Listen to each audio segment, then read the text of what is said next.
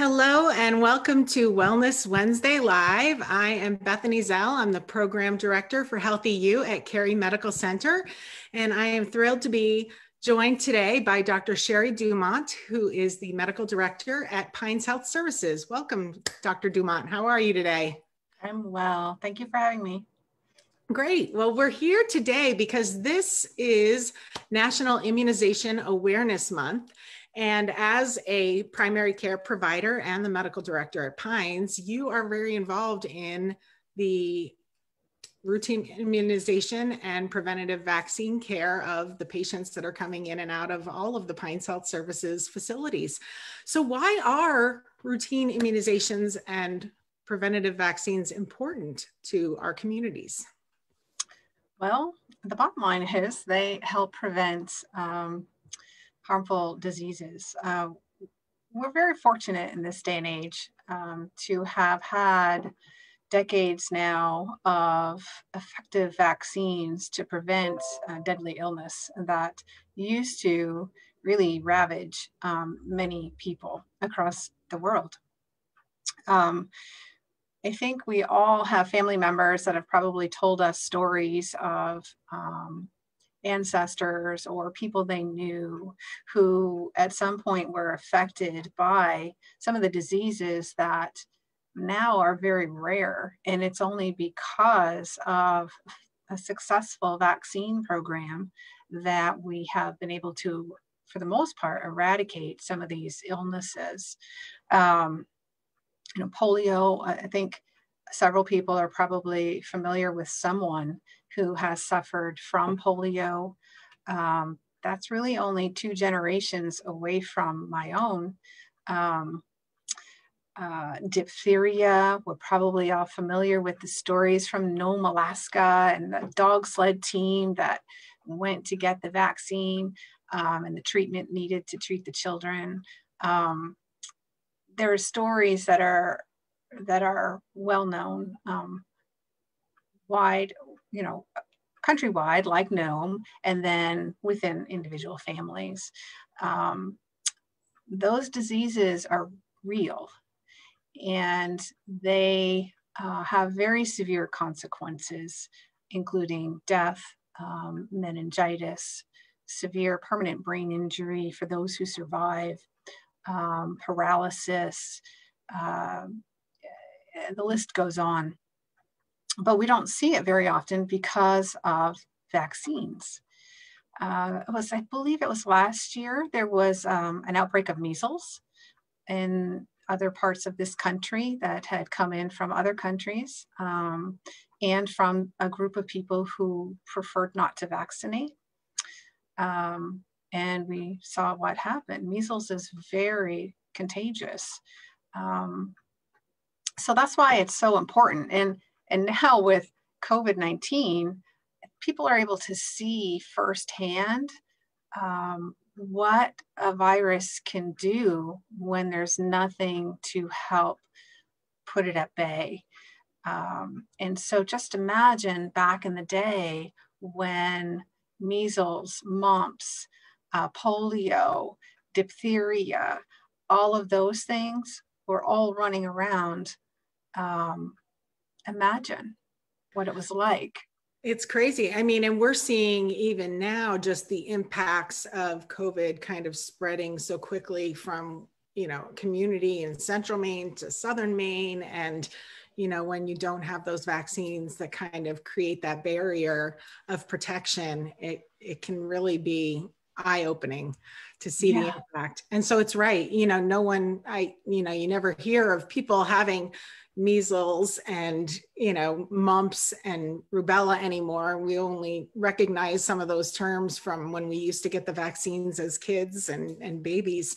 And so it's interesting that there are some of those outbreaks now coming back of diseases that we thought were gone. And as you said, it's a direct result of some of these limitations on vaccinations in parts of the world that might not have access, or those who make the decision not to vaccinate for personal reasons.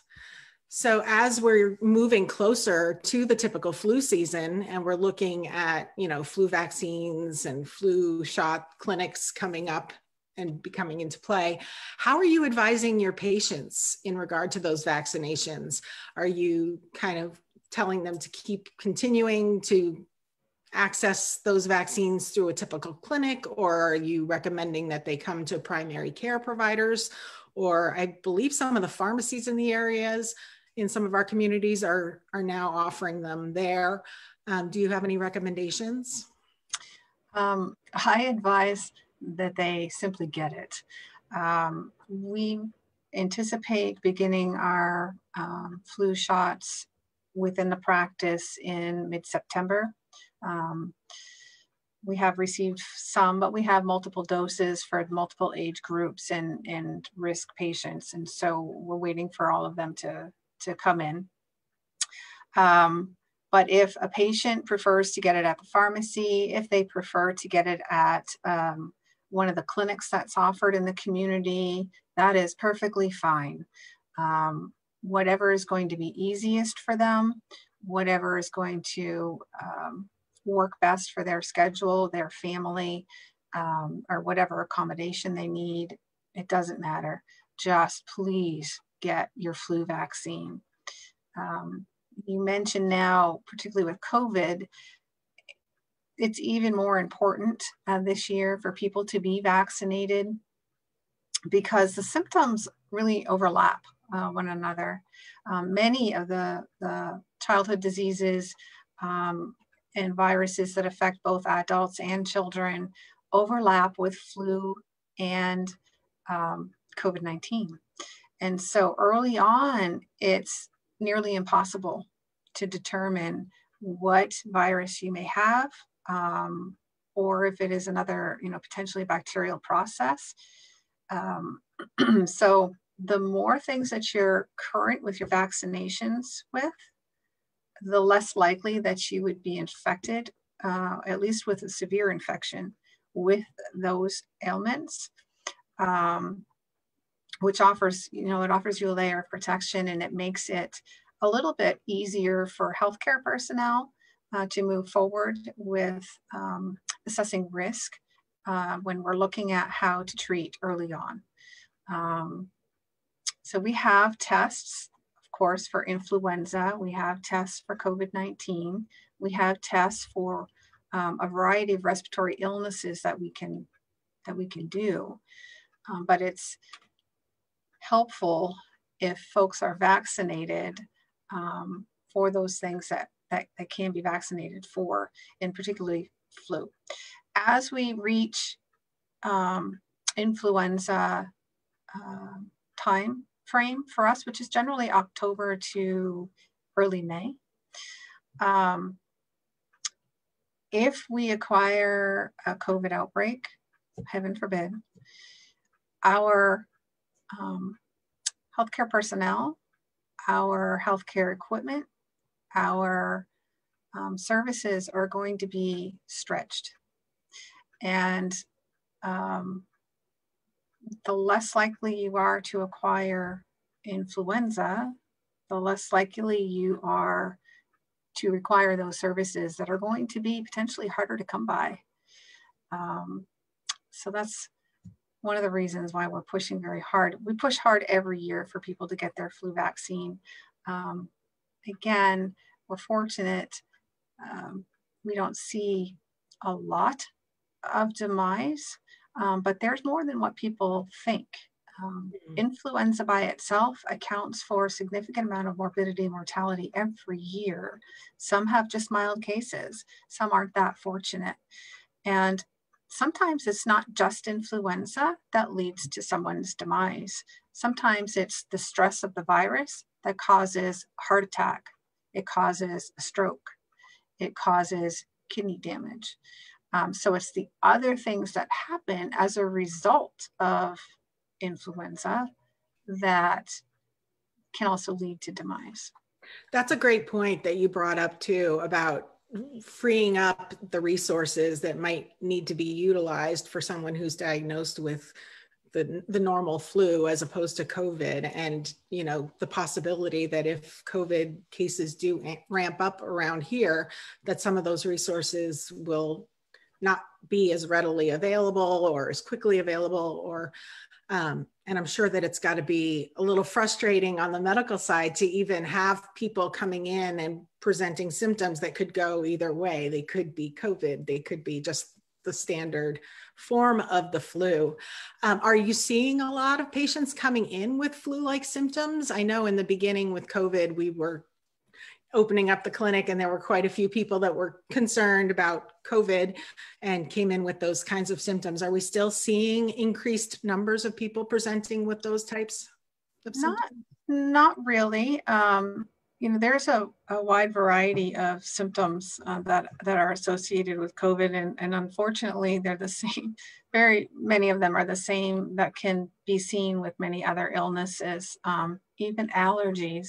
A runny nose, a sore throat. It could be something like allergies, but unfortunately, we don't necessarily know until we ask more questions, assess risk as far as contacts and travel, etc.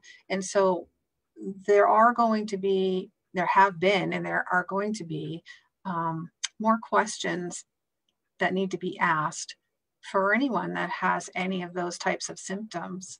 And that's simply in an effort to keep everyone safe. We need to assess people appropriately in the appropriate setting, in a safe way for both the providers, nurses, and other patients, and the patient that's being assessed themselves. We've tried to do our best, both at Pines and Cary, to do that. We certainly realize that it's inconvenient for some, but it's really done in the best interest of our patients and our community. And that we're going to have to continue going forward. I'm sure we'll be getting a lot more phone calls than we're used to, just trying to help folks figure out, what should I do? Do I need to be seen? Etc. Yeah, and I'm sure too, as we see the schools begin to open and there will be additional screening points at the schools, I'm sure that we're going to see some increases in people coming with symptoms that maybe didn't pass screening at school or at work. And then of course, as the weather changes and people's bodies are acclimating to those differences, and seasonal allergies come into play. So I'm glad that the Pines and the Cary teams are both prepared to deal with whatever influx we might have. How have you been seeing in the practice routine immunizations? How have they been impacted by the pandemic? I mean, most babies are on kind of a regular schedule. And so I'm assuming when this all happened and offices shut down, those schedules got disrupted. Yeah. So early on, it was recommended that only people who needed to be seen come into the office, and well visits were sort of put on hold for probably a month or so, longer in other areas of the state and across the country. But because we had such low numbers, knock on wood, we were able to open our offices back up a little sooner than some others in the state. Nonetheless, we still had a decrease in volume from those who needed to be postponed, as well as those who were still concerned and not really wanting to come in unless they had to, even after we got back up into a full swing, so to speak.